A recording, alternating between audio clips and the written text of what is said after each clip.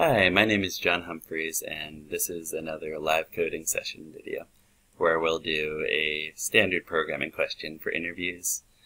And the basic point is I don't have the code in front of me. It's a problem I've done before in practice, and we're going to see how it might go in an interview when you have to basically remember or work out a solution on the fly. We'll try to test it when we're done, and hopefully it should just show you what you might go through in more of a real-life scenario than you usually see online, where people have the code in front of them while they're typing. So anyway, let's cover the basics quick with a very simple diagram. Anyway, with permutations, you want to get every combination of letters that you could possibly have for a set. So A, B, C, D would have 24 combinations. That's 4 times 3 times 2 times 1. Usually you want to end up with, every single combination. So A, B, C, D, B, C, D, A, C, B, D, every single one of them. So the general approach to this is a recursive algorithm, as with many other problems like that. And generally what you want to do is you want to kind of have 2 sets of letters on every iteration. The first set would be the set of remaining letters you haven't chosen from. And the second set would be your prefix, or the set of letters that you have chosen for the current word you're building.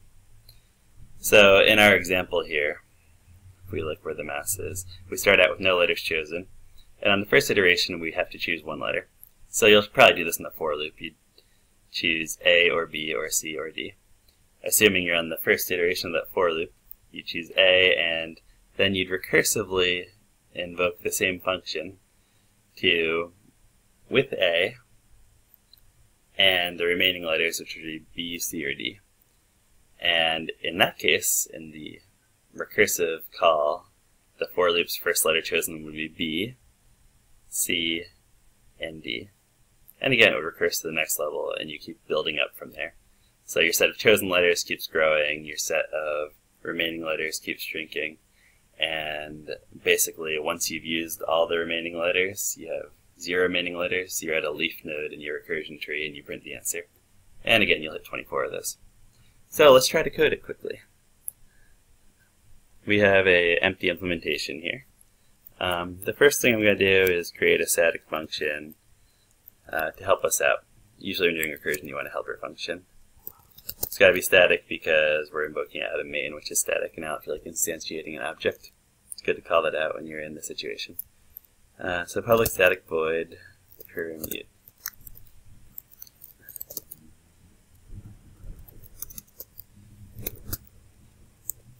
So I'm going to call the string we pass in full, like the full remaining letters. This is a helper function. We're just going to assert that there is something in the string. If full equals null, or full.size length equals 0, we'll just print system out print line. You must provide a string of length greater than 0. So it's always good to just check your preconditions when you're doing real code. Assuming everything went well, we're going to call the real permutation function. We're going to make this one private so you can't call it directly with unsafe code.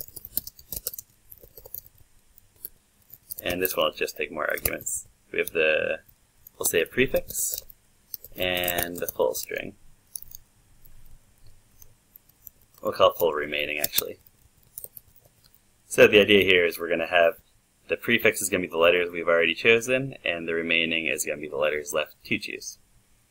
We'll hop up here to our wrapper function and call the private one now. With initially we've chosen no letters, so prefix is null, empty, and remaining will be the full string. So as we said earlier, when we're out of remaining letters, we want to print our string. That's kind of our terminal condition for our recursion. So let's start out with that and get it out of the way. It's always good to do your terminal conditions first. So if remaining .length equals 0, we're going to say system out print line, and prefix, and we're going to return there.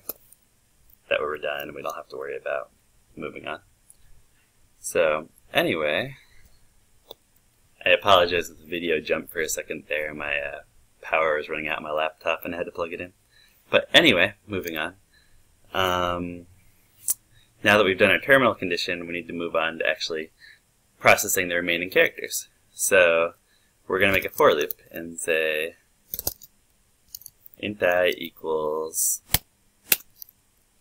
prefix dot, no, equals 0, I less than remaining dot size length, and I plus plus. So basically we want to cycle through each of the remaining characters and add it to our current prefix. So if we had no letters and remaining was A, B, C, D, then we'd be recursing with A and B and C and D. If we had A and B already, we'd be recursing with C and D respectively. So it keeps getting shorter basically. As remaining gets shorter, the levels of recursion thin out. So anyway, let's take a look at this. We'll say permute. We're going to say prefix plus remaining dot char at I. So we're taking prefix plus the next character that we want. And our remaining has to get shorter then.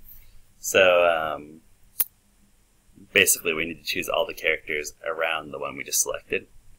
So if it's 0, we just need everything from 1 on. If we chose 2, then we need 1 and say 3 and 4, or everything past the index of the one we selected. So anyway, we need the string up to I, 0, remaining dot substring 0 I,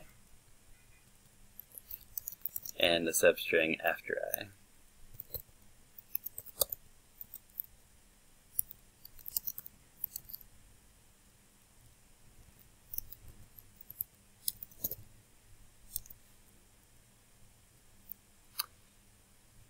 And with that, we should actually be pretty much done, I believe.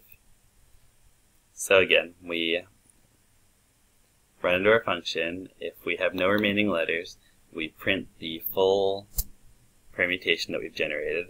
Otherwise, we go through all the remaining letters and recurse 1 time for each possible letter. And that way, on each recursion, we're building up the set of letters we have by 1 in every direction possible. And the recursion call, again, is the word we've already started building plus the next possible letter. That's the new prefix. And the remaining letters is all of the remaining letters except for the one we just moved to the prefix. So hopefully that's starting to make a little sense. Let's try and run it and see if it actually works. To run it, we actually need to call it from main, though. So let's say permute. We definitely want to call the public one A, B, C, D. It's going to take a second to build. You can just see it down here. And hopefully we'll see 24 combinations. Should be 6 starting with each first letter. It's a good way to check it out. Just make sure you don't see any duplicates. Here come the results. 1, 2, 3, 4, 5, 6.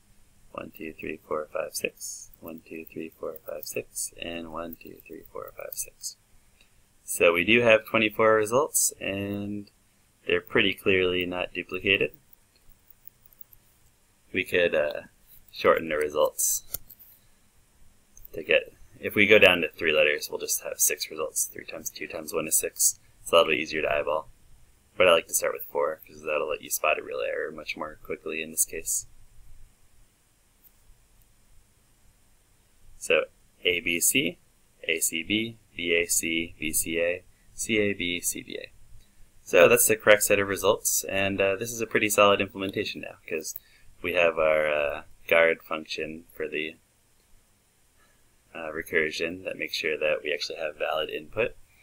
and we have our recursion working properly. The last thing you might want to worry about is you should usually think about what people could do to mess with your implementation.